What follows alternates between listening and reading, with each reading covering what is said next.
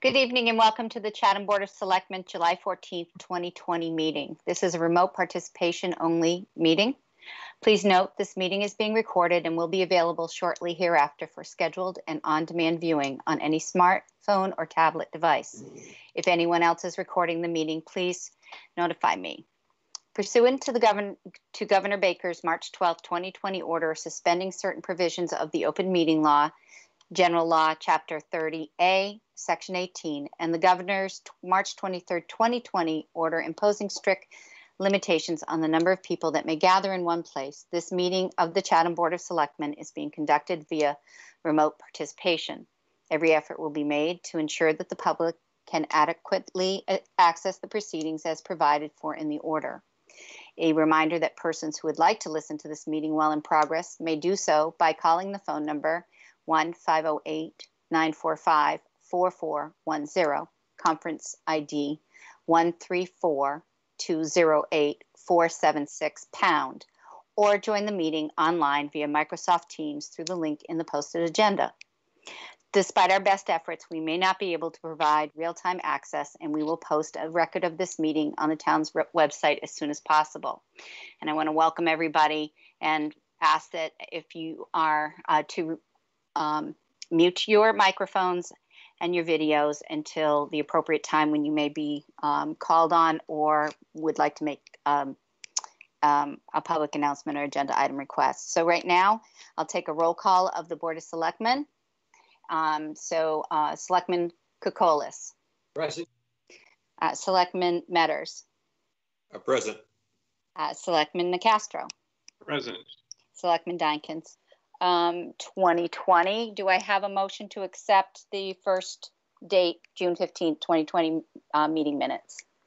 Madam Chair, this is Peter. I move that we accept the June 15th, 2020 minutes. Do we have a second? Second. Are there any edits or additions? Okay, none. I will take a roll vote. Selectman Kokolis. Aye. Selectman Matters. Aye. Selectman Dykens. Aye. Selectman Nicastro. Aye. And the chair says aye. Okay, the meeting minutes have been approved. Our second meeting minutes are June 30th, 2020. And do we have a motion to approve those meeting minutes?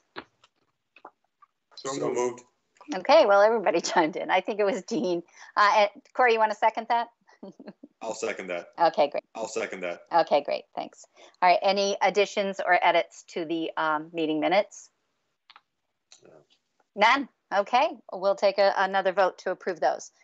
Selectman Kokolis. Aye. Selectman Matters. Aye. Selectman Dykens. Aye. Selectman Nicastro. Aye. And the chair says aye. Okay, those have been approved.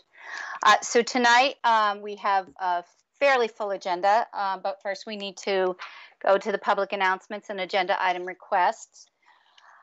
I'm going to speak to a matter that happened today that I was made aware of early last night. Over the last few days, a racist group has peppered downtown signs and telephone poles with promotional stickers.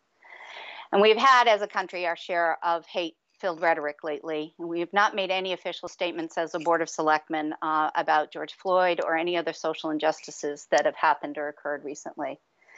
And we may choose to do so then at some time. However, I do want to say in response to the stickers, any promotion of a group that spreads propaganda that vilifies or demonizes African Americans, Latinos, Muslims, Jews, LGBT people, and any other persons is incendiary and has no place in the heart of this community. Chatham is a place that respects and supports all walks of life, promotes diversity, and love over hate for one another. So saying that, I would like to ask my fellow board members if they have any public announcements or agenda item requests. Peter, yes. Hey, Madam Chair, just a comment. Cape Light Compact is beginning to open up a little bit more. They will be able, we think, in the next week or so to be doing home audits. If you're thinking about doing it, the wait is about 2 to 3 weeks only. So if you're thinking about it, everyone will be masked up. They'll be taking all the precautions that are required. You might want to consider it. Thank you. Thank you, Peter. Any other agenda? Jeff? Yeah, just an accounting or a closure on the fish pier observation deck. I think a report out. It may not be done, but just want to put a placeholder on the agenda for a future item. Okay. Any others?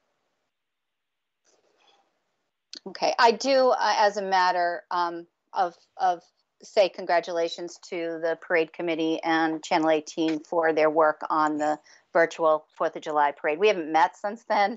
It seems like Right, I was wondering if Corey might bring it up, but it seems like we're on a time lapse here. But I just want to say congratulations and a job well done by all who participated in that project, including the community. Peter, I see your hand up. Yeah, just on that point, you brought up something. My family mostly is in Northern Virginia, outside of DC. We made the DC TV on at least a couple of channels down there with virtual parade. Wow, that's exciting. Very nice. Okay. Seeing no other comments or agenda item requests from the board, I'll ask the remote participants to roll call their wish to speak.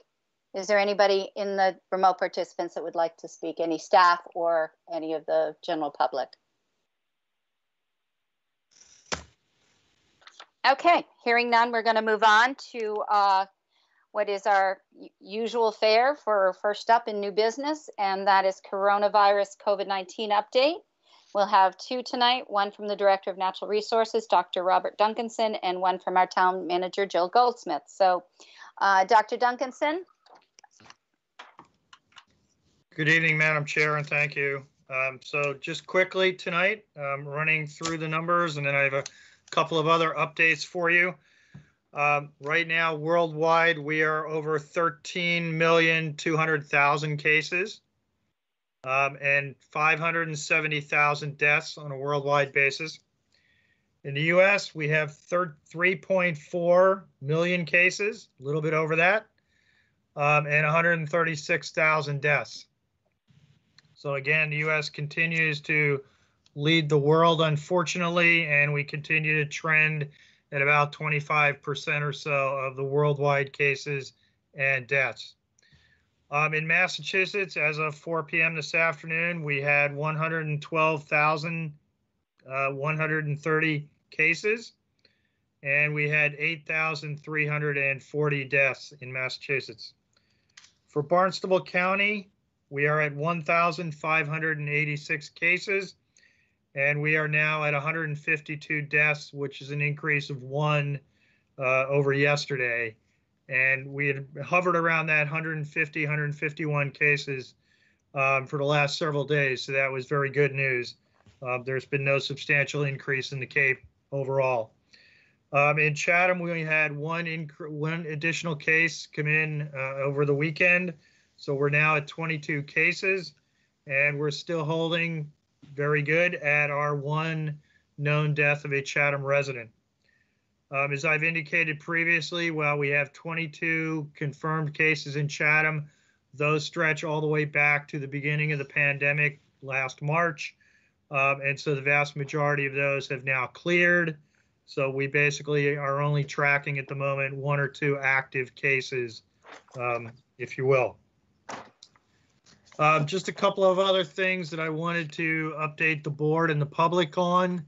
Starting yesterday, we transitioned our food and medication delivery service, which we had been running out of the Emergency Operations Center with the help of our CERT volunteers. Yesterday, we transitioned that over to the Council on Aging.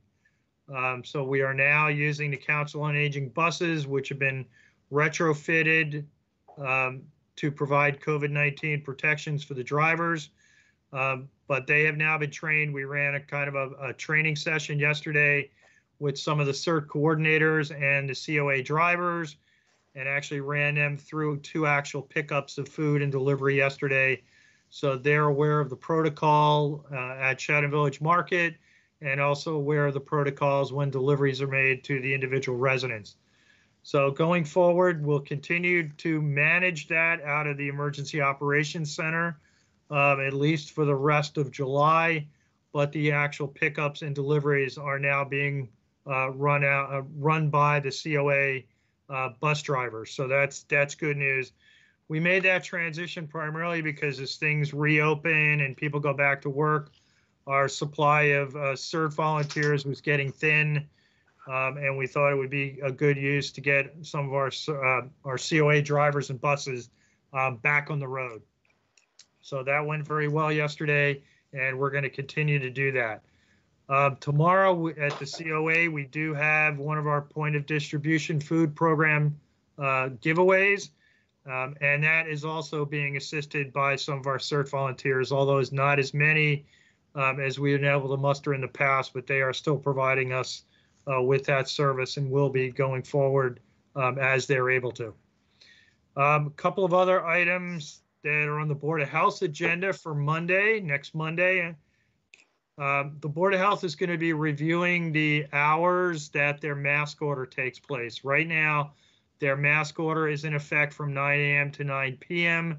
We've recently got feedback from the chamber as well as one of the businesses on Main Street that because we're now more in the height of the summer season and things on Main Street are open a little bit later, they had some question as to whether or not the board would consider expanding the mask order to 10 p.m. So the board will be discussing that on Monday. One of the other things on the Board of Health agenda for Monday's discussion is Schoolhouse Pond. We continue to have a number of regular complaints registered regarding Schoolhouse Pond and overcrowding and lack of social distancing and whatnot. So the Board of Health is going to review that on Monday and maybe making a recommendation back to you for subsequent consideration regarding especially parking on Sam Ryder Road, because that really seems to be one of the critical issues leading to the Schoolhouse Pond situation. Not so much people parking in the parking lot, because as you know, parking is restricted to town residents only, but there's no restrictions on the Sam Ryder Road parking. And so it appears we have a lot of people parking along the road and walking in, as well as a lot of people just dropping people off and then walking in subsequent to that. So the board's going to discuss that, and you may see a recommendation forthcoming. And I spoke with Dan Tobin today from Park and Rec.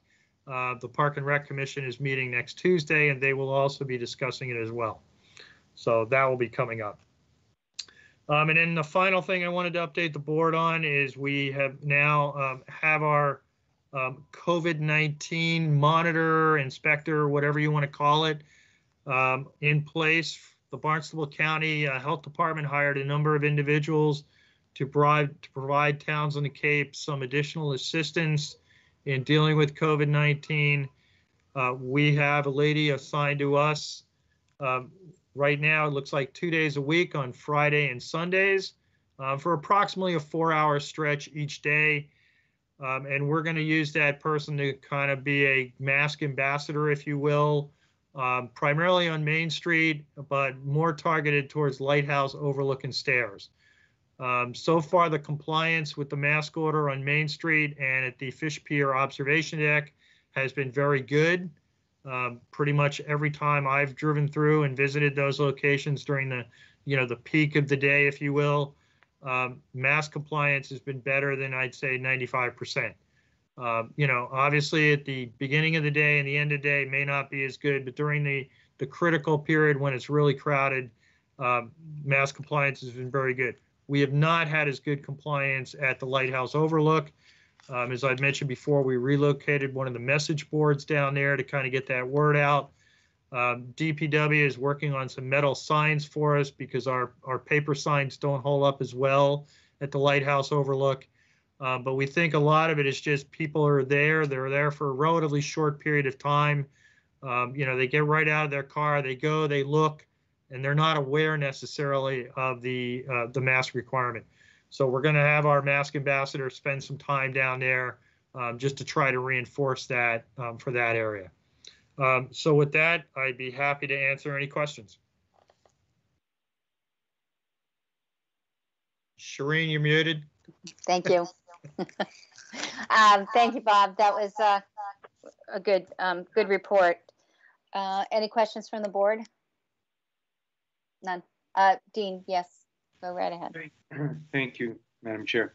Bob, how is the social distancing taking place at the Fish Pier deck? I have not walked it since it opened. I've driven by there a few times.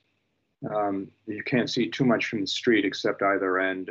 Those ends have not looked overly crowded to me. Do we have anybody down there monitoring it, or what reports are you getting about that? Yeah, we don't have anybody down there actively monitoring the social distancing on the deck. As you can imagine, it does get crowded at times, depending on where the seals are.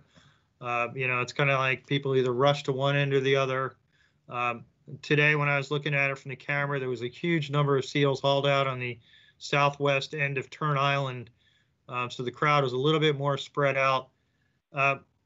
Because we don't have anybody actively there, we do have signage. We did mark off the railing in 6-foot increments, but it's tough. But I would again say, based on the times that I was down there and also monitoring it by camera, at least 95, maybe even higher, maybe towards 100% of the people are wearing masks. So they're technically in compliance with the guidelines because you need to wear a mask if you can't maintain the social distancing. The board did require that as a mask mandatory zone. So I think from that perspective, it's pretty good. The social distancing part is much more difficult to manage there unless we were to put somebody down there.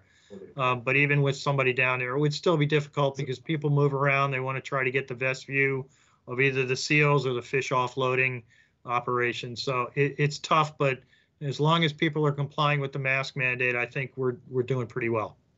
Thank you. Any other questions from the board? Bob, I just have one on the Fish Pier observation deck. Is the pier program working on the deck at all this summer, or did they cancel that? Not that I'm aware of. We had talked with them earlier in the season, and we haven't talked to them recently, but I'll reach out to them. They may have canceled it just because of the COVID-19. Okay. Yeah. Right.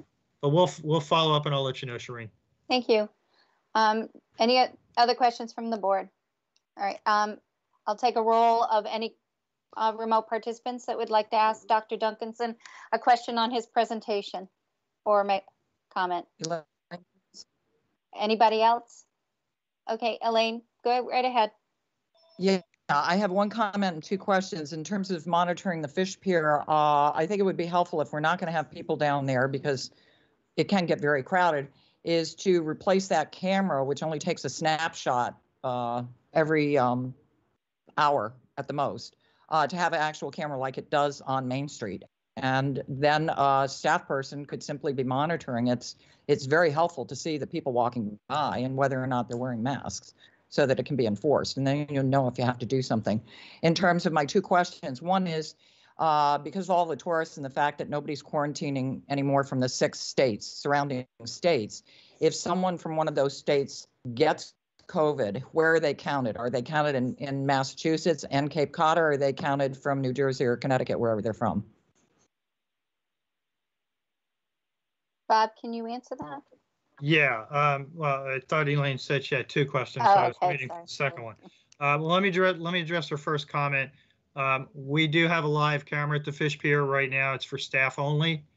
We're using it primarily to either to monitor the North Break for public safety reasons, but we can use it to monitor the fish pier live. And I do that, fairly frequently. I'll check in and just see what it looks like, and that's why I can safely make the statement that the mask compliance there has been very good, as well as I try to get down there at least once a day to see it for myself anyway, and parking and everything else. With regard to if someone came from out of state and was diagnosed with COVID, more than likely it would be reported to their home health department as opposed to us, because they're not a resident, say, of Chatham or of Massachusetts. We've had 2 instances of that so far this year, where the fire department transported people who were later diagnosed at CCH with COVID. And we knew about it strictly because of the address where they were transported from, but we did not receive any follow-up information because it was reported back to their home state and their hometown. which I guess leads me to the second question in terms of contact tracing of people who are here for a short period of time and then go back to their home states. That seems like that would be a problem for us as well, where they could have infected people here, but we're not going to know and we're not going to be able to notify them. Is that an accurate assumption? If they were placed into the contract tracing situation in Massachusetts, anybody that they came in contact with, even if they were not, if they were in Chatham and they provided that information to the contract tracers, that information would be shared with anybody they came in contact with.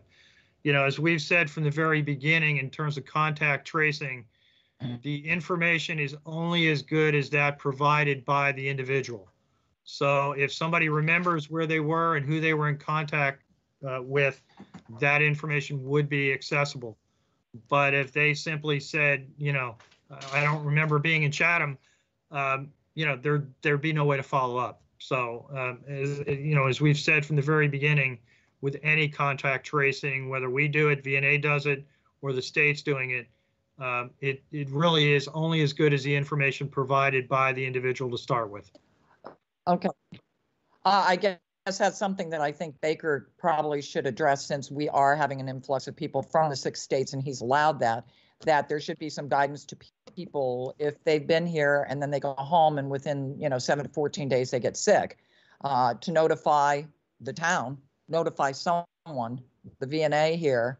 That should be part of the process, particularly since we're not quarantining, it would seem, so that we could keep track of, where it comes from over the next couple months.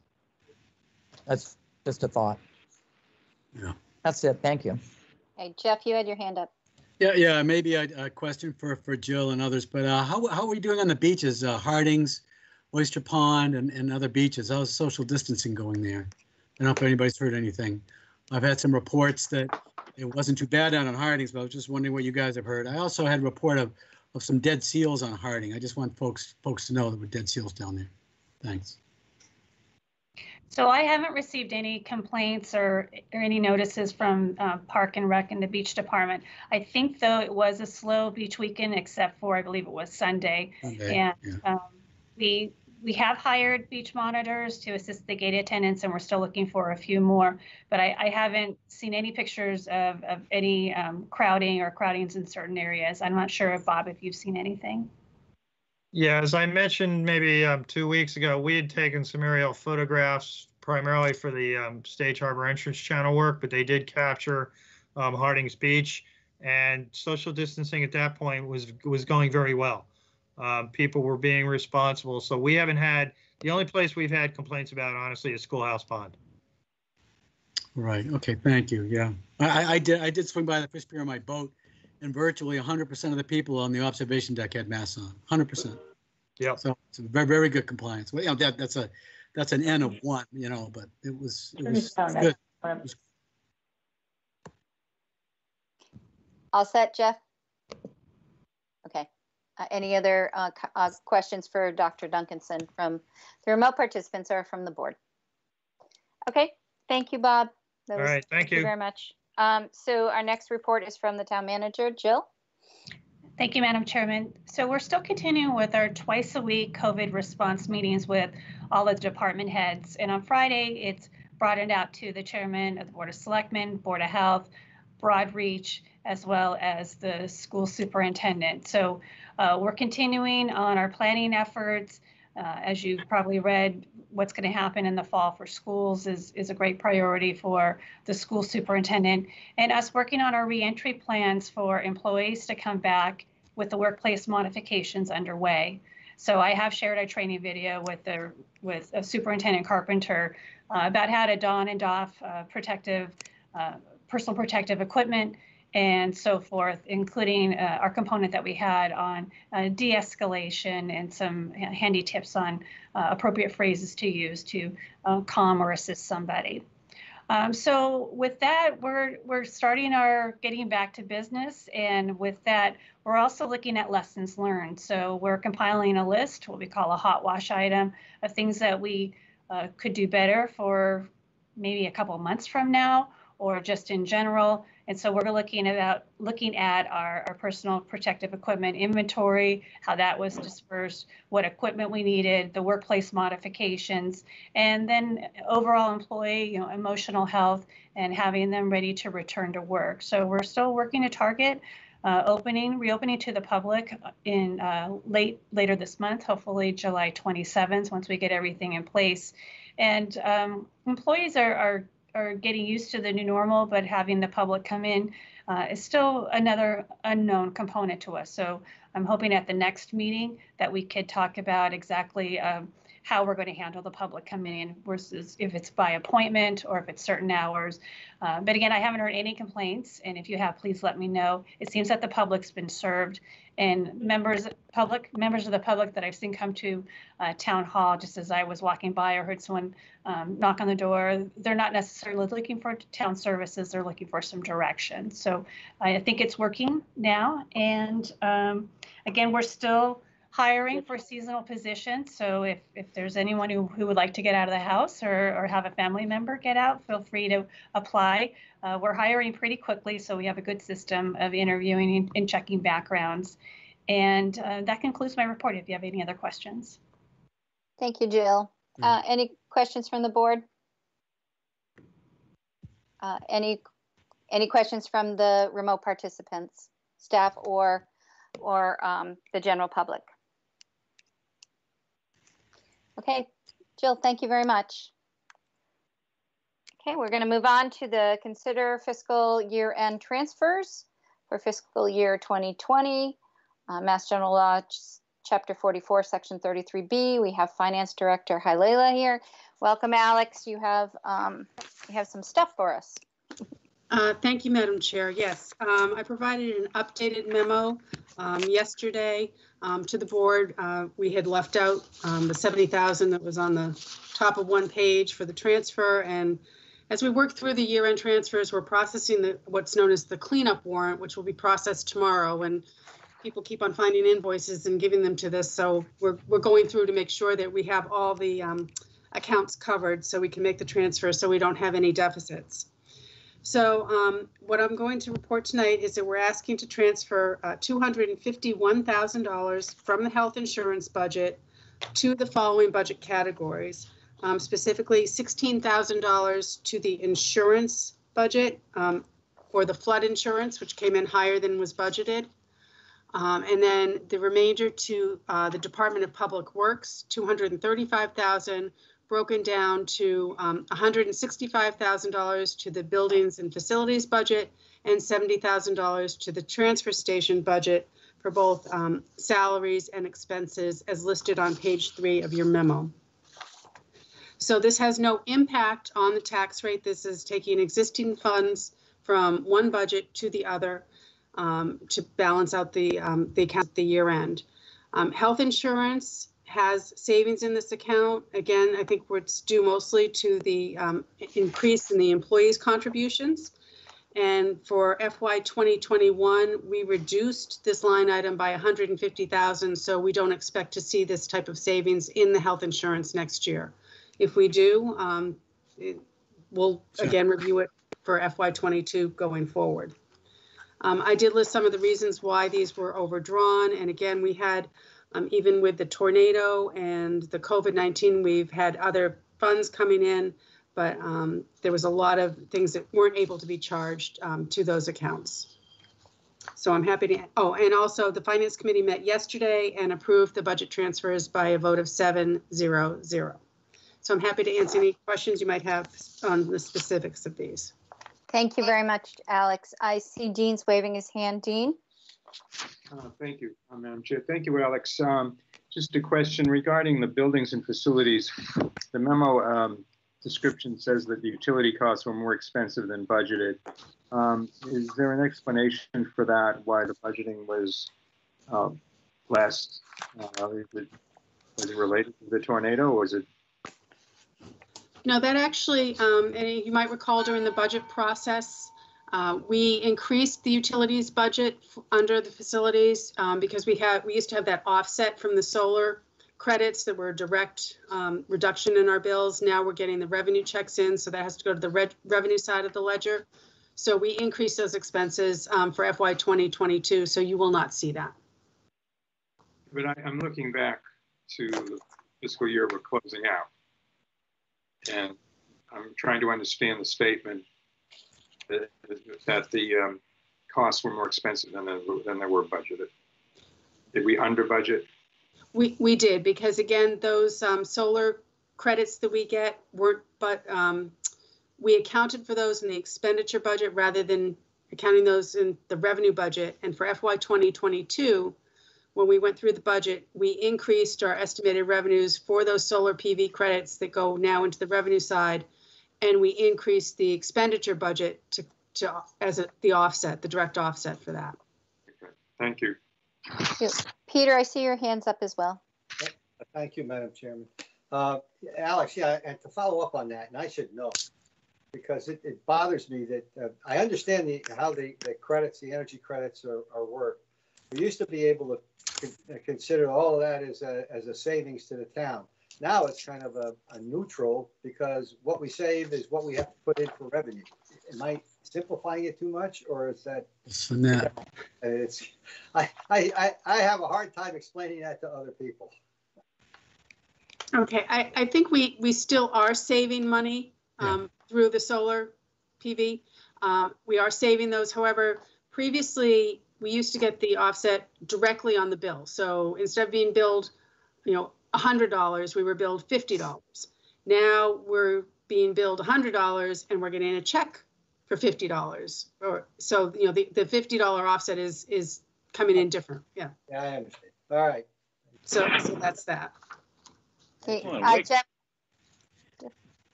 Yeah, I move to that we approve the transfer of $251,000 from benefits budget and transfer $16,000 to the insurance budget and $165,000 to facilities and $70,000 to the transfer station Department of Public Works budget. Do I second? Who seconded that? I'm sorry. Peter did. Peter did? Okay.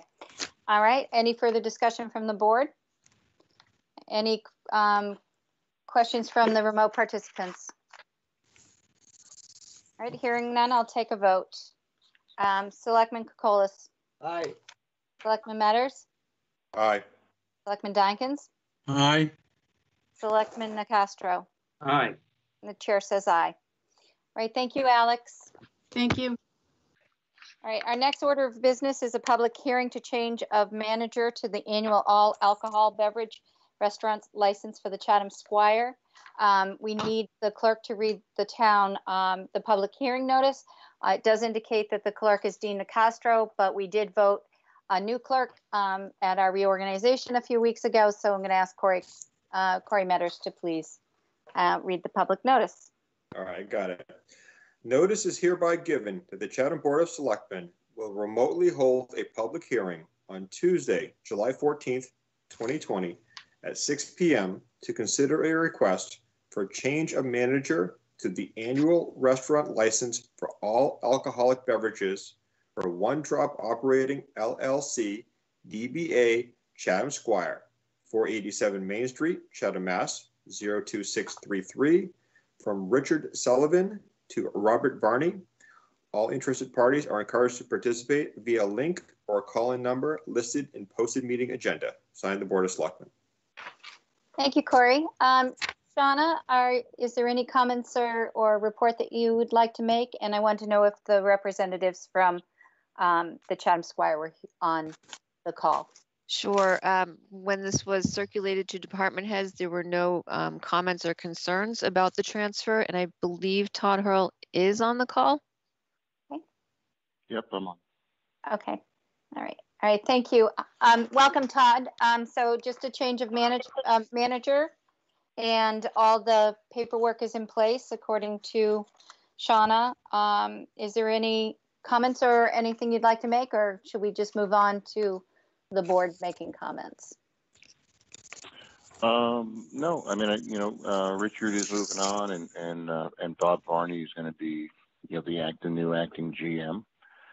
And Bob's served as, a in many roles at the Squire over the past 20 some odd years, and keeps the building safe, and is now our new acting GM. But that's about it.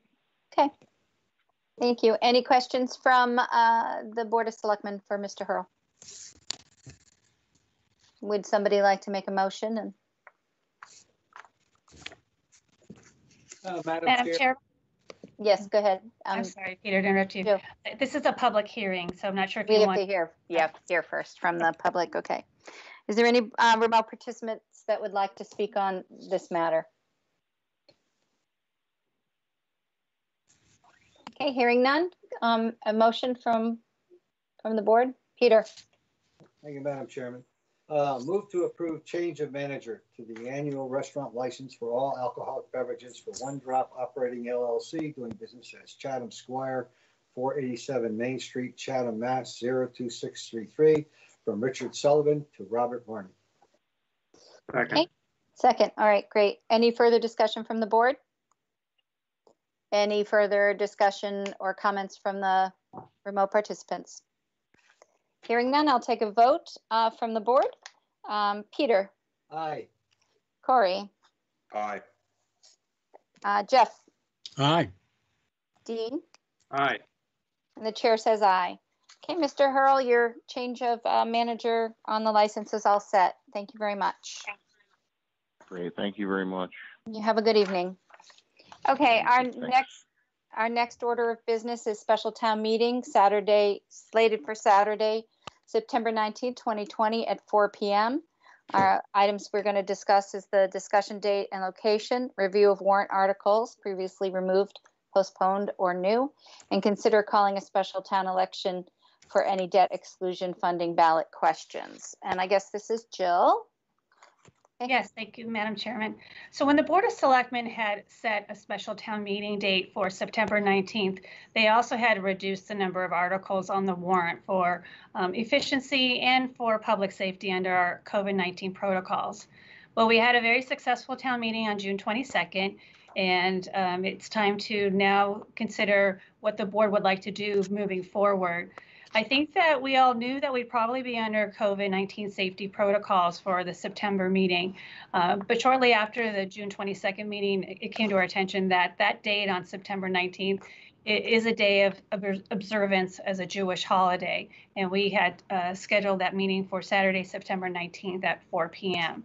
So the board, I guess through this discussion, can talk about confirming that you do want to have a special town meeting. And if so, if you would consider another date for that. And some information that I have in here relates to, depending on what articles you have on the warrant and how they're funded, which would provide the best date to hold a special town meeting. So for any items, and you have a scorecard, and I'm sure we'll go over that after this, but for items that are funded through the tax rate, we actually have to have town meeting occur before the tax rate is set by you as a board, and for tax bills to go out, and they usually go out the first week in October. October 1st is always a deadline.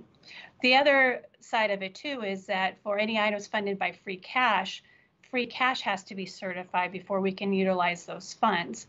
And right now, Alex and the finance team are closing out our current fiscal year, and they'll send our free cash certification to the Department of Revenue for certification, likely mid-August. But once free cash is certified, there's really no deadline for it to be used if you want to use it to fund any article. So that also is included in the report. And then for the articles requiring a ballot question, that would be on either a special election, or if the board wanted to approve having questions on the presidential election ballot in November, we would have to request that from the Secretary of State, and that request has to be in to them by August 5th, so no later than that. So a lot of deadlines with items in between to discuss, and I'm happy to answer any questions or go over this in any more detail for you. Okay, Corey has his hand up, so I'll let Corey go first, and then Peter. Corey? No, I'm just going to make a general more of a general statement because we're going to have to a lot of details to hash out on this. But I guess I am still in favor of having a special town meeting, you know, in the fall. You know, we can pick a new date. That's perfectly fine. And I guess I'm thinking in general terms. I think we could almost do a very scaled back, even more scaled back meeting, and see if some of these items we can maybe move forward to a May town meeting and you know, an annual town meeting. So I just want to kind of to have that kind of discussion to see if you know, under the COVID-19 pandemic and everything else, that some of these things just may not be viable tackling in the fall. So I'd like to kind of maybe scale something back, but I'm still in favor of having a special town meeting. Peter, you had your hand. Yeah, thank you, Madam Chair. I'm taking the opposite view than Corey, but with the same caveats about asking questions about what's happening. I'm leaning towards given what I know now, that I don't think we really need a special town meeting. I have 4 questions I have later that'll come up. I think we ought to stay with the budget we approved. It was pretty well streamlined, and postpone the warrants and any of the other things that we were going to do before. COVID-19 is going to be with us for a considerable amount of time. Phase 4 doesn't come out until until we have a vaccine. I don't see the uncertainty that we have with our budget. It's only a month away, and the uncertainty that we have with the budget revenues and the costs and associated are still uncertain, and those are uncertain issues. I believe that,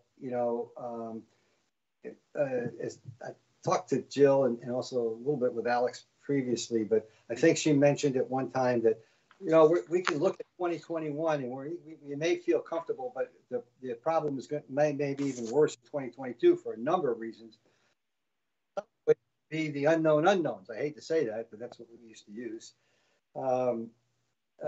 I believe we need to maintain our free cash levels consistent with the unknowns and the risks that we have. That's a somewhat of a subjective number, but where we are in a COVID emergency, not knowing where we are, we have to, I believe, be conservative in our financial management. Financial management doesn't mean just 1 year. Financial management means that being able to support what we're going to do over the next couple of years, not just from funding of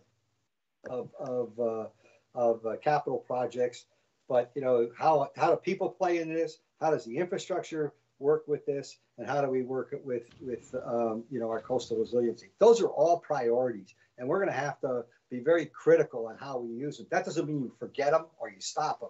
It means that we maintain them. If we want a town that's going to be year round, and what we were leaning to and what the board was going towards in before COVID, to have a 365 initiative and bring in jobs along with maybe a university or something like that. And those things, I don't believe we want to change. If we do, then all we become is I'll steal from my colleague, Mr. Nicastro, becoming a museum. So specifically, here's a number of questions that I was thinking about, even though I leaned in this direction. Take the COA. COA 1610. My opinion, COA, half the population are seniors. It is a priority. Yes, nobody's going to anything right now, but a building's not going to be built for another 2 or 3 years. Putting this up now, in my opinion, is the wrong thing to do. You wouldn't want to have, go for an $8 million project because nothing has changed from the last month or so. However, I did ask Jill, this will be a question. I'll go through my 4 questions first.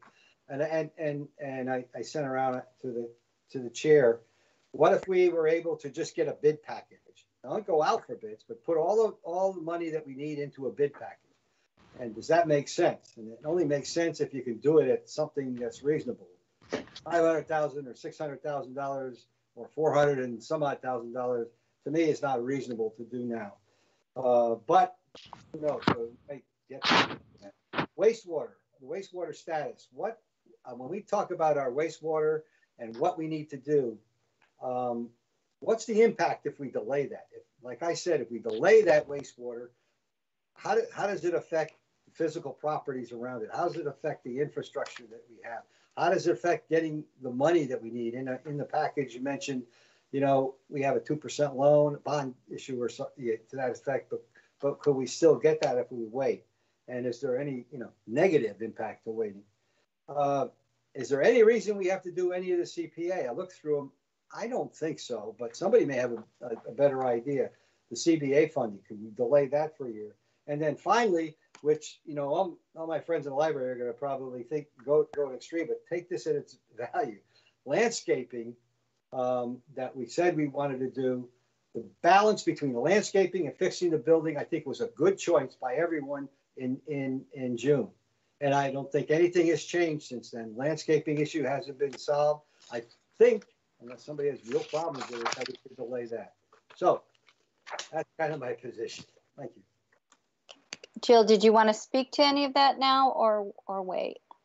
Well, I was thinking about going through the scorecard so all the board members can weigh in. And then also we might want to add an item to next week's agenda if you want to get into any further details about the ballot questions. But I certainly appreciate those comments, and I think that those are exactly what the board needs to consider to move forward with the special town meeting.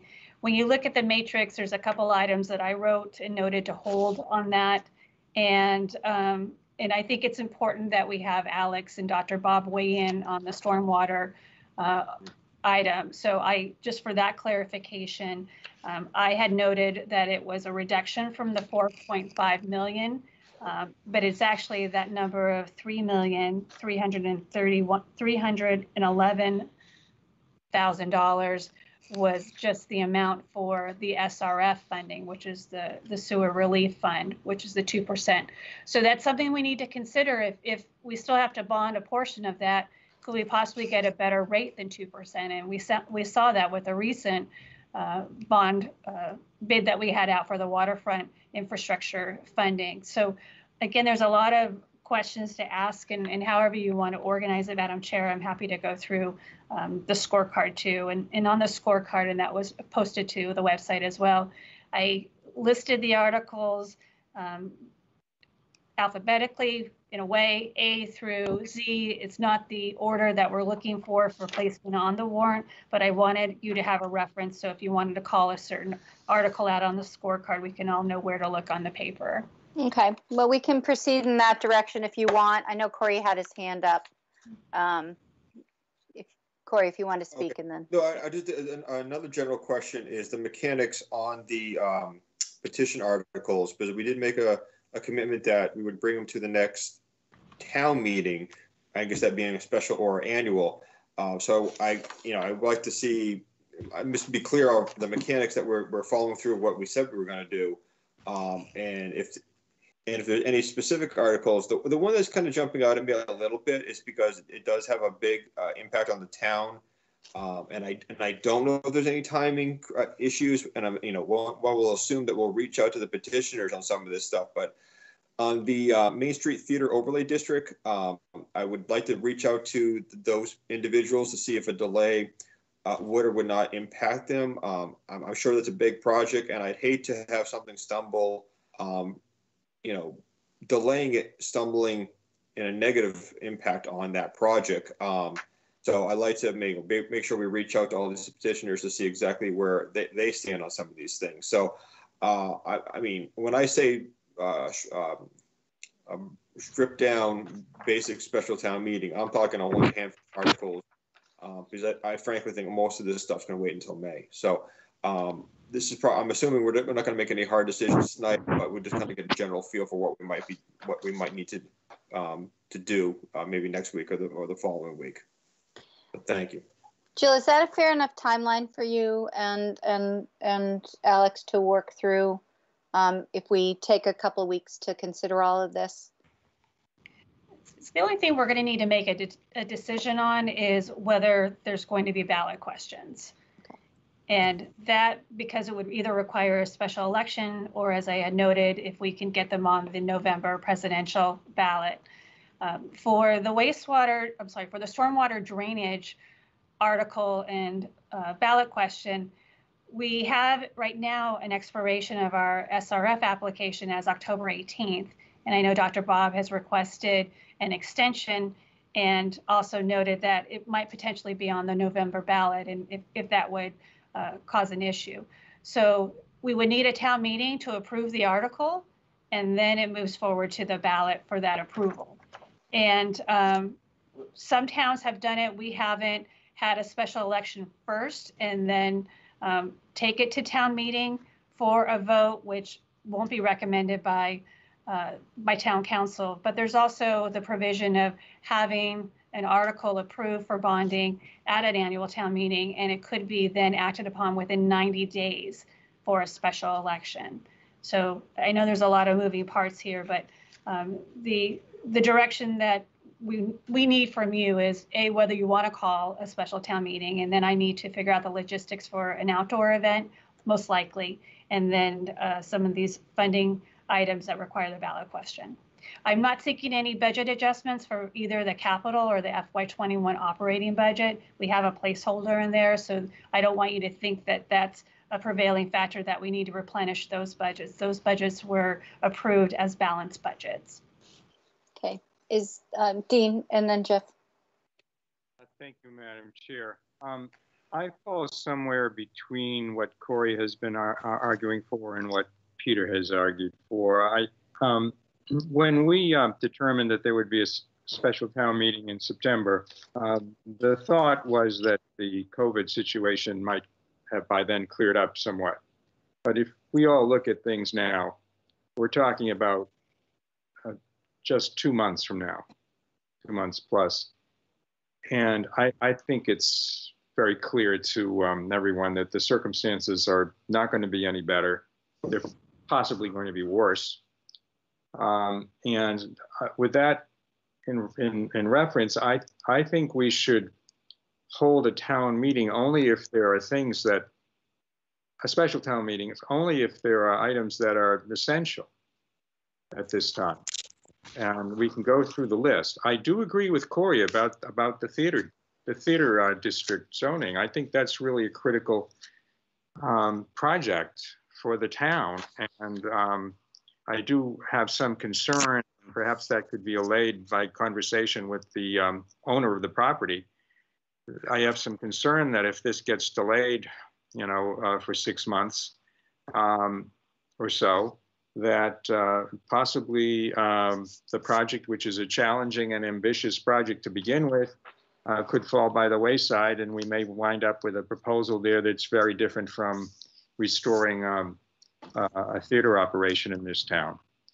I don't know how critical the stormwater project is in terms of funding. We may have, I don't know when Dr. Duncanson is going to hear back from the state regarding a postponement of a deadline. As far as the COA is concerned, I think that 1610 Main Street should be deferred until the annual town meeting of 2021. And that would include a ballot question on it.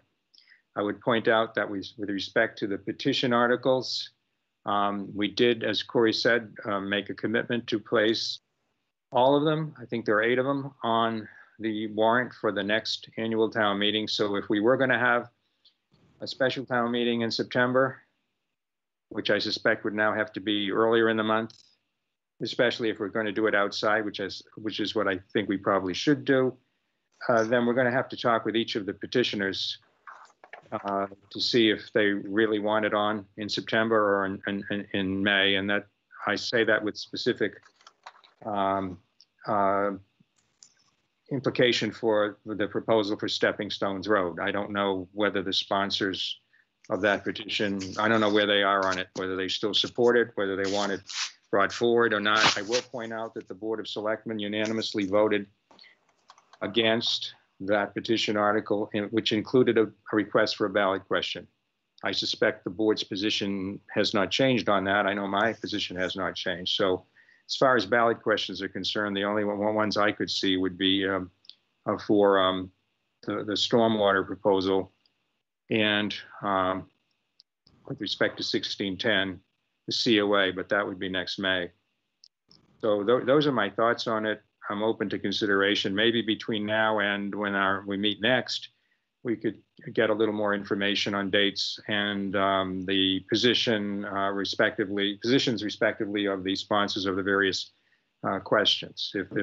If, for example, Mr. Clark, who is the owner of the theater property, were to say, no, I don't mind, this can wait till May, then that would mean something. But I do agree with Corey. I think it's a really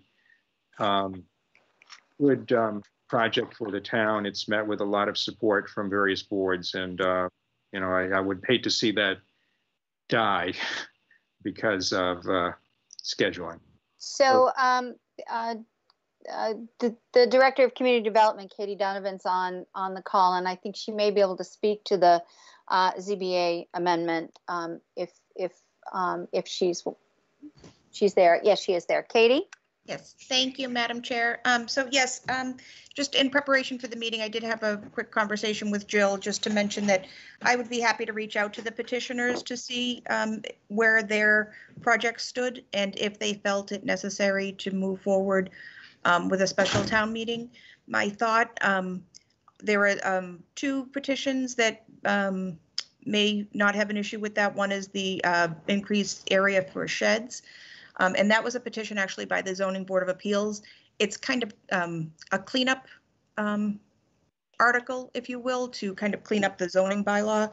And then the other one was a petitioned article to extend a GB1 zone line.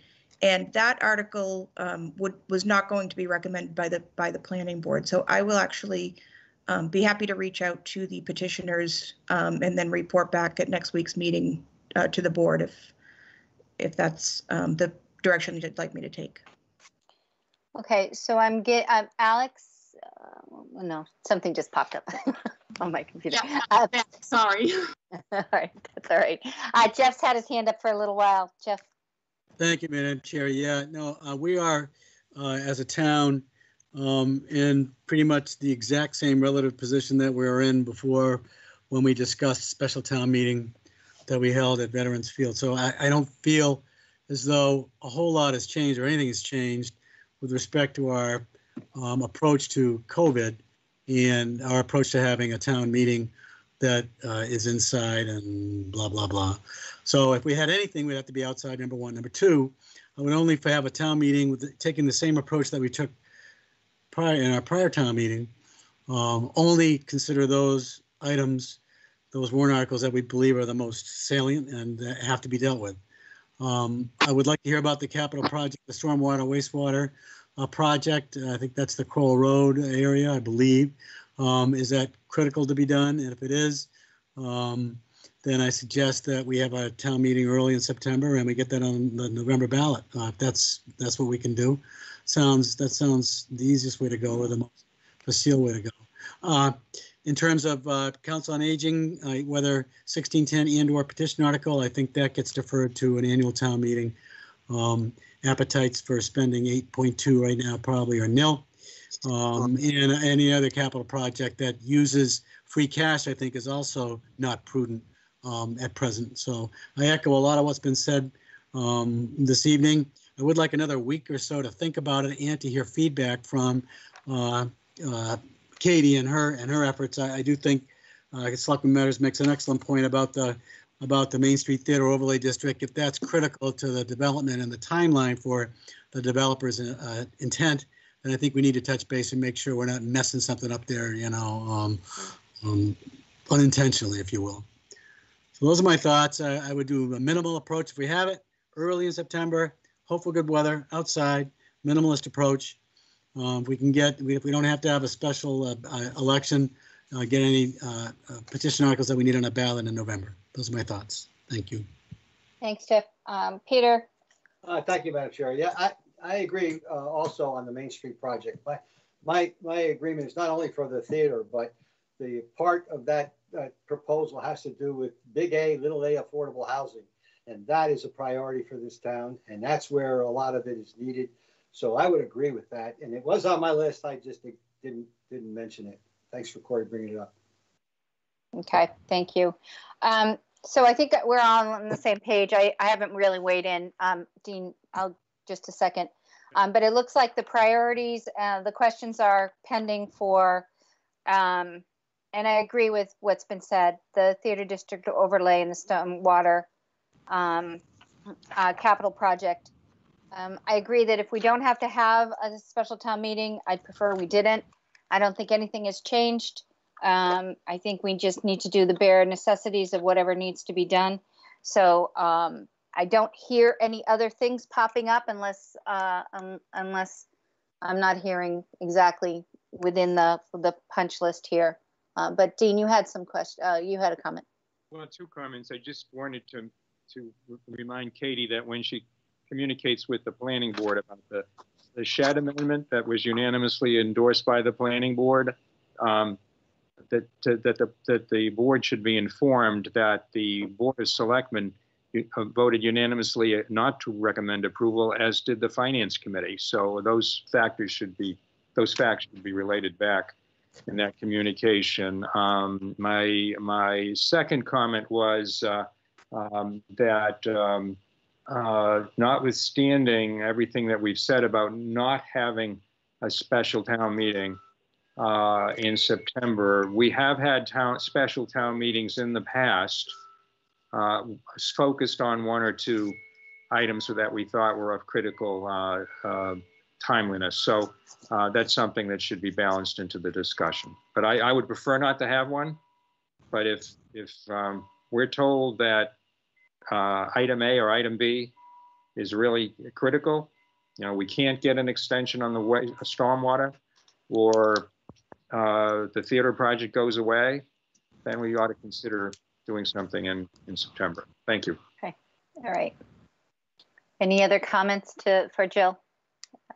So Jill, you will be bringing it back to us with some answers next week or the week after, do you think? Next week. So I want to make sure that I bring it back to the board next week, and I'll have the draft articles for the stormwater debt exclusion there. And then I guess it's just a matter if the board wanted me to put together a draft article for the COA at 1610 related to design and construction bids, if you want to phase that project. So that's something that Selectman Kokolas had just mentioned. Peter. Yeah, Jill, it's Peter. If that cost is upwards of $400,000, then I'll withdraw it. I mean, it's a good idea, but I don't see us putting that on a ballot if it's $400,000 or $500,000. Yeah, it's going to be $550,000 likely for it, and that would also have to take into account potentially new cost estimates too. So so there is a cost to doing that, but I withdraw that. No, thank you. I want to know just one more thing, Madam Chairman. Sure. The donor for the 1610 property, Main Street, has he has offered to extend the donation agreement, so that's not set to expire, and he's aware that it could be either a special town meeting or possibly not until the May 2021 meeting, and he said he was fine with that. Okay, Dean, comment? Both Jill's comment and Peter's comment withdrawing is the idea of doing the design and bid may moot my comment, but I just really wanted to say, I think with respect to the senior center, it's absolutely advisable, in my opinion, that item be decided at an annual town meeting. I think it's not been great. We've had to deal with that issue with two special town meetings during the off season, and so I wouldn't have favored splitting the work into phases. I understand Peter's idea, but I wouldn't have favored that. So I think we're looking at an annual town meeting anyway. Thank you. Okay, thank you, Dean. Do I have any comments from or questions from the remote participants? Yes, Barbara Siegel. Anybody else? Okay, Barbara, go ahead. Gibbs. And then Thank Elaine. you. Barbara, go ahead. Good evening. I'm Barbara Siegel. I'm speaking tonight as a Chatham resident, not as chair of the Chatham Council on Aging Board. Chatham seniors are eager to come to town meeting and cast their vote for a modern senior center. But because of the public health crisis, seniors today are concerned and will avoid large gatherings. I recommend you delay town meeting consideration of a new senior center until the annual town meeting in May of next year, when hopefully Chatham will be back to normal and seniors are comfortable coming to a town meeting at a safe venue. Thank you. Thank you, Barbara. Elaine? Yes, I would echo what Barbara Siegel just said. I'm very pleased that the board thinks that it makes sense to postpone it, the COA, until next spring, when we know what the impact financially is and the impact on the health of the community and getting people back to work. Until we shouldn't be considering spending that kind of money until we know what's going on. So that's it for me. Thank you. Okay, thank you. Any other comments? Jill, are you still there? I'm not seeing you. Yes, I am still here. Okay. Do you need anything else from us to move forward on this? No, I think as I look at the scorecard, which you guys also have, I don't think there's anything that's pressing from the tax rate that would need to be funded.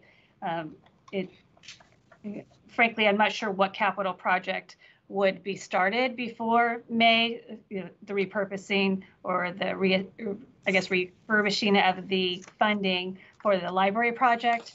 So I think that could wait as well. You talked about Old Comers Road safety improvements. That would be targeted, be funding by free cash, and that's about $72,000. I'm not sure if that could wait. So these are some of the items I can bring before the board again, but I think what I'm hearing is that there doesn't appear to be any items that would be funded by the tax rate, and that gives us a little more flexibility. Madam Chair? Yes, go ahead, Dean. The library board is meeting tomorrow, and I suspect this is going to come up. And I just clarify from Jill, we did at the annual town meeting vote to approve the roof project, right? Yes, including the CPA piece to that, right? Yes, but there were some other windows replacements and other building shell improvements that were deferred. But the items that needed to be addressed immediately, the roof was funded at the June 22nd meeting. So that project will go full. Yes, definitely.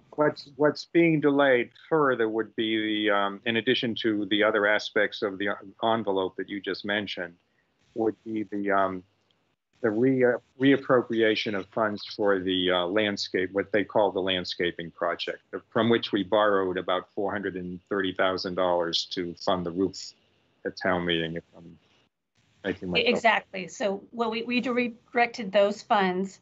The landscape project had not started. There were a couple of issues, and there's also the opportunity with the drainage funding that might come through the stormwater drainage project that might assist with funding a portion of the area in front of the library. So some of that, I think, for timing wise and sequencing, doing the building roof repair was the most efficient first step, and then the landscaping would come afterwards.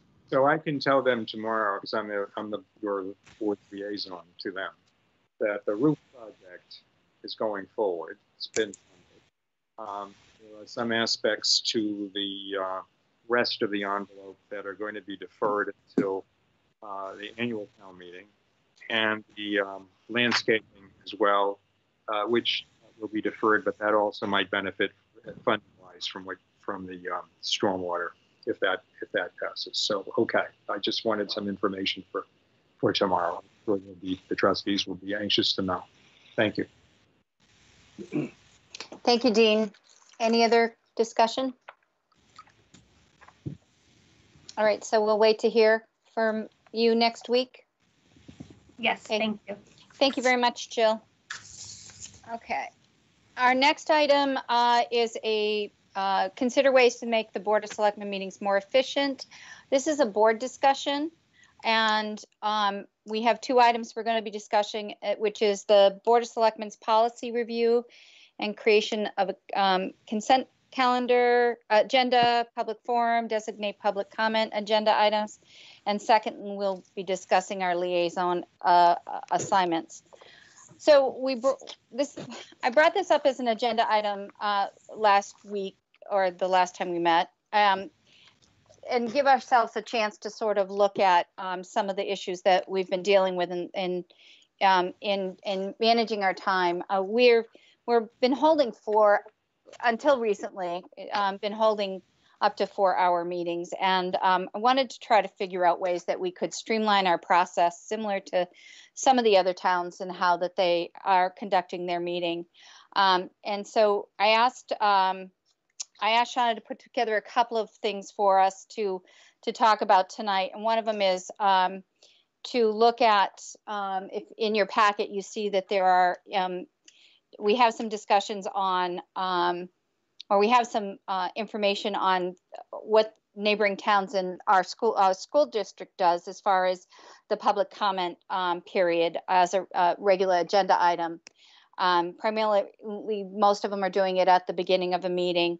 And it's rather than having everybody weighing in one at a time during our meeting process.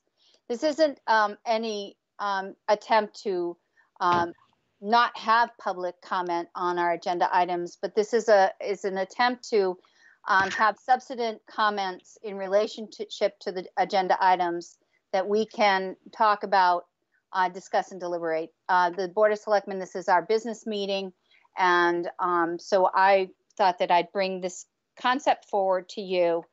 In doing all that, also, we put together some information on creating a consent calendar to go through items similar to what we do at town meeting on some items. Something that doesn't want to be discussed, voted on in a package could be taken out and discussed further. The other piece of this obviously would be that we'd have to revise our policy if we were to do this. We started to talk about this back a couple of years ago when we were talking in our goals and objectives about doing some streamlining of our process a little bit. And it seemed that we discussed it 2 years ago with not much of an interest, but this last discussion we seemed to have a little more interest. So I just wanted to put it out there to see what your thoughts were. This isn't something, if you feel strongly about it, obviously we can go through some of the questions, but I'm just looking to see if there's any flavor for this. And if so, we could put together something that we could vote on either, since this is a board discussion, maybe we vote on it another day or not. But I'm just open to some sort of thoughts on this as we move forward. So Corey, I see your hands up. Sure. No, thank you. I'm open to having the conversation of trying to streamline things. But if I'm understanding the proposal on the change for public comment, maybe something at the beginning of the meeting, I'm less supportive of it because, in my opinion, I think public comment during the flow of the discussion of the Board of Selectmen might be more effective because the way our dialogue or our debate going back and forth on a discussion item will probably influence if a citizen does or does not want to weigh in or support what we're doing. And if I'm reading the proposal correct, that they would kind of go in to make their public comment on a topic on our agenda late, that would be later on our agenda, not knowing which way the board may or may want to go. So they could spend some time commenting on something, not say unnecessarily, but not, I actually don't mind our process. I mean, I'm not a big fan of 4-hour meetings, terribly. But I'm sure these virtual meetings probably add a little bit of extra time, just the way it is. So I'm probably I'm still comfortable with the process we do have. I mean, I'm open. My ears are open. I'm willing to listen to everyone's view on this thing, but I'm a little reluctant to kind of shift things up because I think we could backfire to some level. So But like I say, I'm all ears, but I don't mind the process we have right now. I just, and like you said, we're not trying to do anything to stifle public comment, but we're just trying to be more efficient with everyone's time. So ears are open. Okay, thank you, Corey. I think Jeff's hand up, and then Peter. Jeff. Yes, thank you, Madam Chair. I'm interested in exploring this one a little bit. I'm very much in favor of a consent agenda. I think that in and of itself will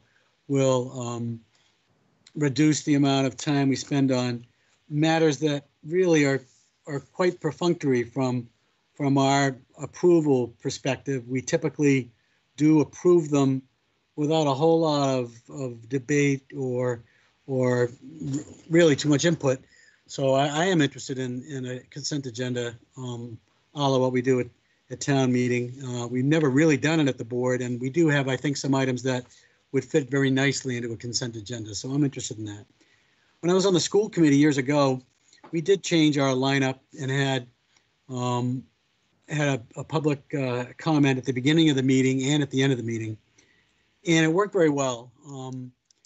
The comment at the beginning of the meeting, folks would get up and talk about items in the past, items on the current agenda, and would weigh in on items on the current agenda. And then at the end of the meeting, would comment on items during that meeting, and would bring up items perhaps for future agenda items as well. So I thought it worked very well. Our meetings have been too long. I don't think the virtual meetings have helped, but 4 or 5 hour meeting is it gets to be too much. So I'm very interested in striking a balance between our running a business meeting in the public and including the public in that business meeting, but making our meetings more efficient along the way. So those are my thoughts. Again, want to strike a balance. The public absolutely should, has been, will be, and should be included in our meetings. However, I'm interested in doing that a bit more efficiently. Not sure we need to have public input after every single agenda item. Those are my thoughts. Okay, thank you. Peter, you had your hand up, and then. Thank you, Madam Chairman. Yeah, I'm going to start with where Jeff did. That's what I was going to first, because I think that makes a lot of sense. Consent agenda items. In a way, we sometimes do that. We lump things together and we decide to like when we make certain nominations and approvals. So I think that makes a lot of sense to be able to do that. On the we haven't talked a little bit about limiting discussion and length on agenda items. I'm not sure how we do that. I mean, I think we can limit the amount of time that people have to speak. I think that makes some sense in some respects. I'm glad that you brought this whole subject up, because we should discuss it, and I think we should discuss it and get a little bit of public input later on. But I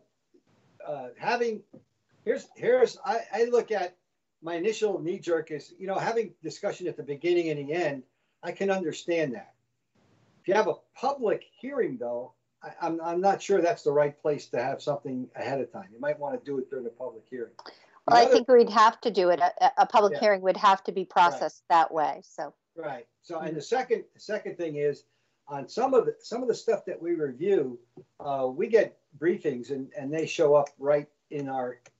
They're not in the package ahead of time, so sometimes the public doesn't know what that's going to be. And there's nothing wrong with that. It's just that's the way things happen.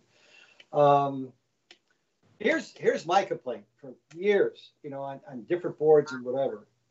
We'll have an issue, and we have very passionate people that care about what's going on, and that's good, because you can always learn.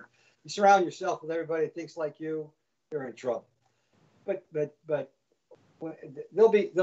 people will get up and say, I agree with what the person prior said. I'm not going to say that, but then they go right ahead and restate what the other person said, and that's okay, except that it takes time, and we've already heard it. So I'm willing to listen to this. I'm willing to think about having, if you have, and understanding what Jeff said changed one of my thoughts. I was thinking having a public comment after the fact is kind of like saying, we decided it, but too bad for you. The point is you're allowing something to be said by the public ahead of time. And I like part of that because it is more efficient. But at the same time, I'm sure there are a number of people out there who say, I'd rather do that during the time that it's going on. And how many times in any of the committee meetings that you've been in that things go on and on. And maybe we just limit the amount of time that people talk, just like you would for the comments at the beginning. I'd like to discuss that about the beginning and the end some more because I'm not against it. I just want to understand how we would do it. Thank you, Madam Chair. I think any kind of recommendations in that would be helpful, Peter. So be interested in that. Dean, you had. Yeah, I would just point out, I tried to impose a 4-minute limit a couple of years ago when my first meeting as chairman, and I got no support from my colleagues on the board. So I think I appreciate you bringing this forward, Shireen, and I also very much appreciate the material that Shauna put together for our consideration. I think you have to start from an understanding of what this meeting is.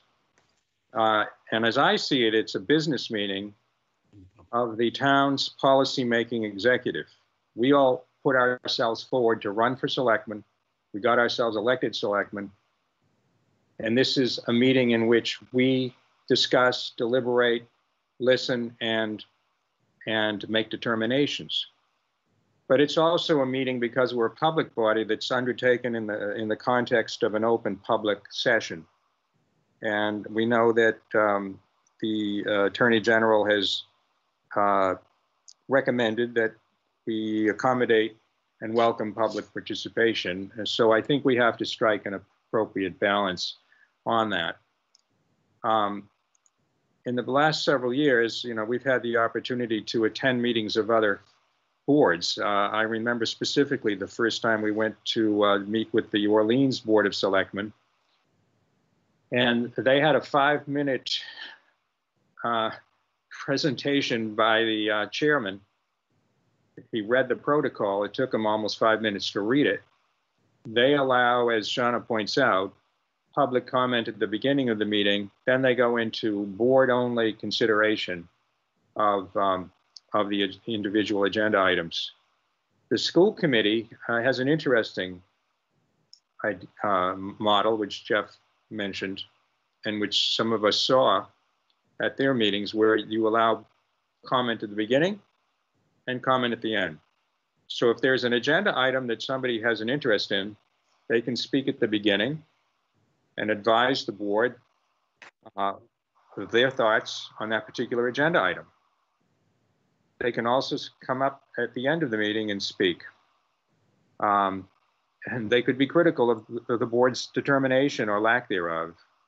So I think that format, to me, provides very adequate opportunity for public participation. I think it's really, it really burdens the process to open up each agenda item and each argument or each thought for further public comment during the actual deliberations of the Board of Selectmen. So that's kind of the direction I would like to see us move toward. Well, and I would just add, as you said at the opening, Shireen, we're not going to take any votes tonight. We don't have an actual proposal in front of us. I think whatever we might come up with in terms of some sort of understanding or shared thoughts, maybe we could ask Shauna to draft something, and maybe it could be run by town council and presented to us for consideration and possible vote, with also the opportunity for the public to input into it, because it's a significant revision from what we currently have. And if we did go with the model of the Monomoy Regional School District, we would certainly, I think, want to incorporate the public announcements and agenda request policy protocols that we already have in place into that practice, so that any citizen could request an agenda item or make an announcement. Those are my thoughts. Okay. Any further thoughts from the board? So what I'm hearing is that there's two different sort of proposals here. But I want to hear back from Corey, because Corey had a different opinion about the process. So Corey, is there any further comments you want to make?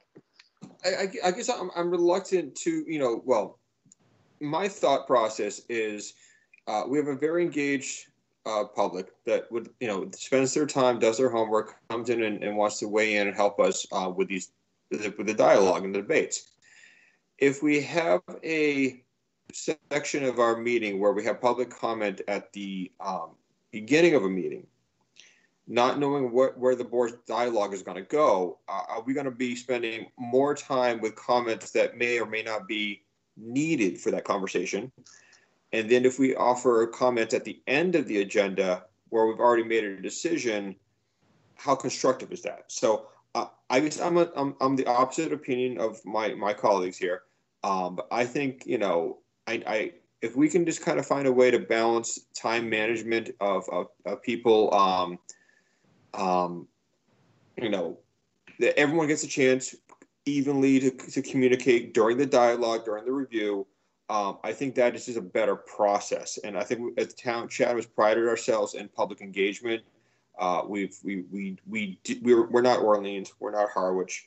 So like I said, I still like the system we have. Can be fine-tuned a little bit, certainly. I don't think anyone who is attending our meetings is looking to have a 4-hour meeting. But I do think we can fine-tune them a little bit, but pretty much stay on the same path we have in place right now. So that's my position. Okay, thanks, Corey. So I think what I'm hearing is, I'm not hearing everybody on board, obviously, but I am hearing that we are open for further discussion on this. And so if we put together, from what I've heard from everybody, some recommendations for a future agenda, we can consider it and have the public weigh in at that time as well. Is everybody okay with that? Yeah, I'm good with that. Okay. Yes. Yeah. Yeah. All right. Well, I appreciate that, and we'll take that matter under consideration again.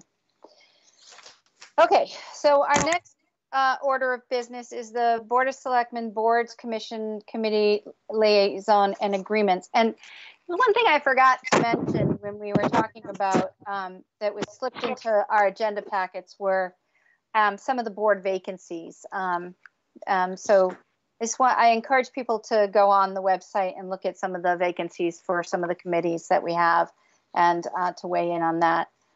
Peter, did you have a question before I made a presentation? Yeah, one more comment. I meant to send this to Corey already, but the Cable Advisory Committee needs 2 people now. Okay. All right. We'll take that under advisement. All right.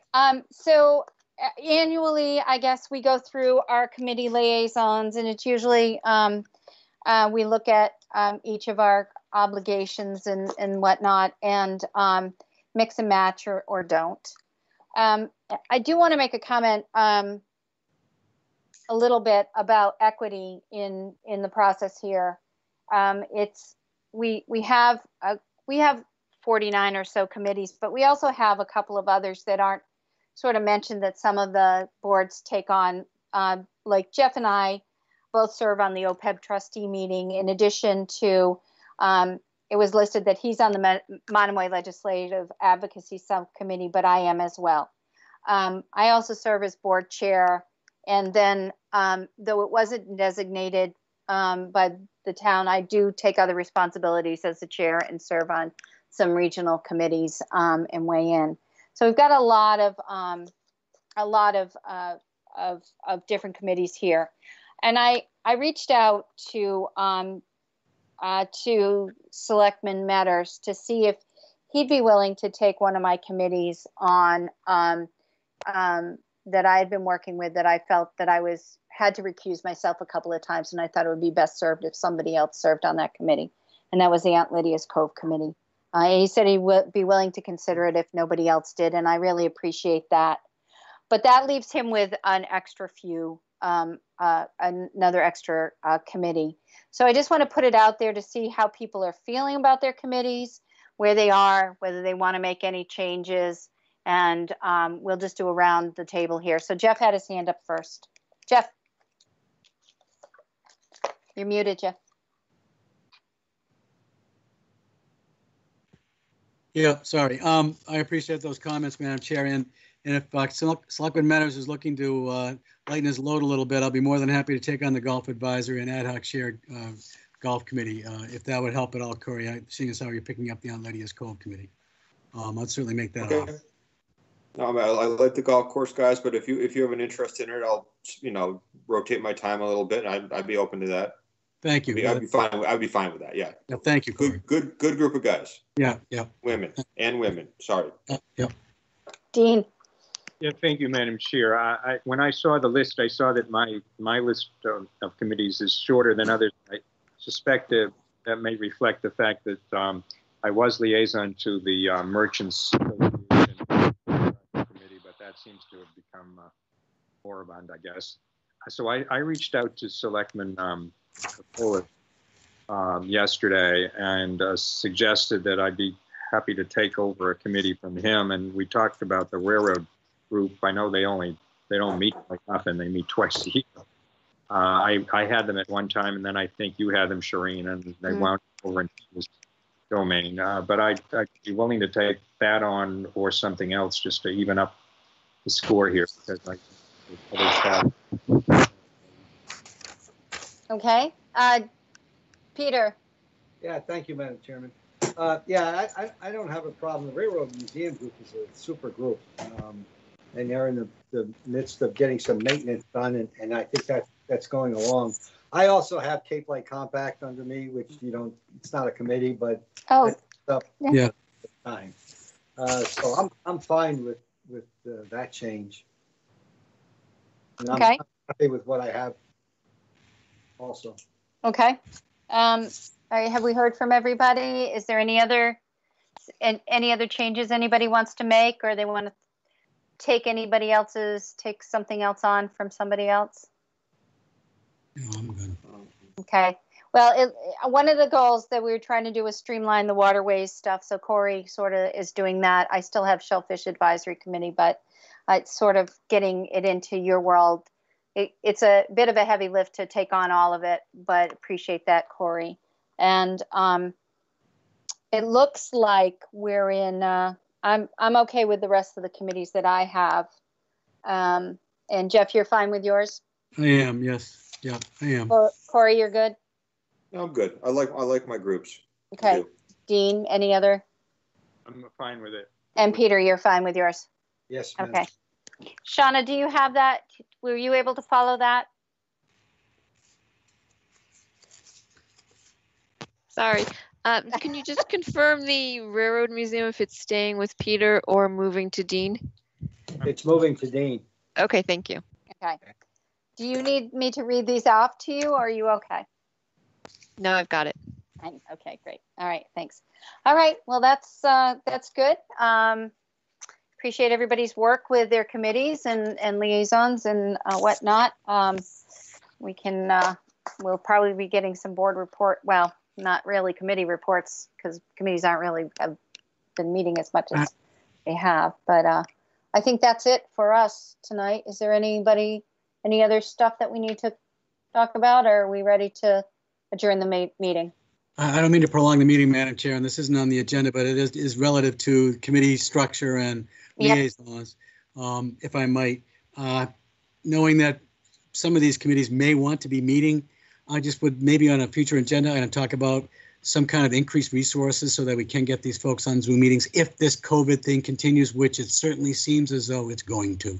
So I think going forward, there's going to be more demand. Folks are going to want to meet. So I think we're going to need more resources to allow them to do so. Thank you. Jill popped up. So Jill, do you have any, is there an update to who's been meeting and what's been going on?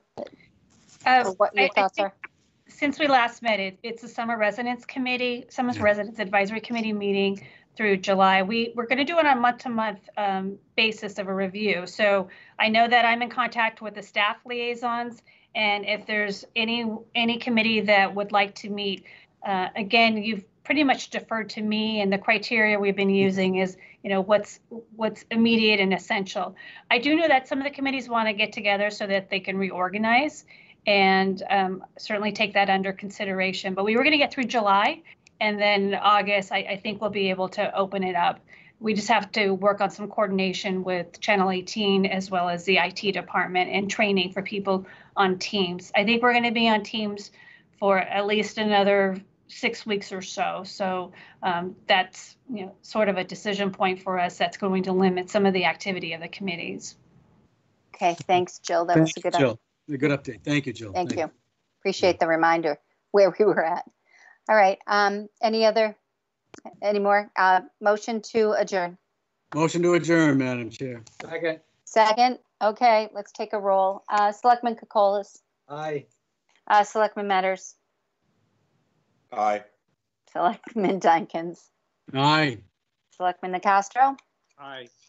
And the chair says aye. Okay, well, thank you, Chatham. Good night. And I want to thank the staff and Jill as well for the meeting tonight. Take care, everybody. Have a good week. Yeah.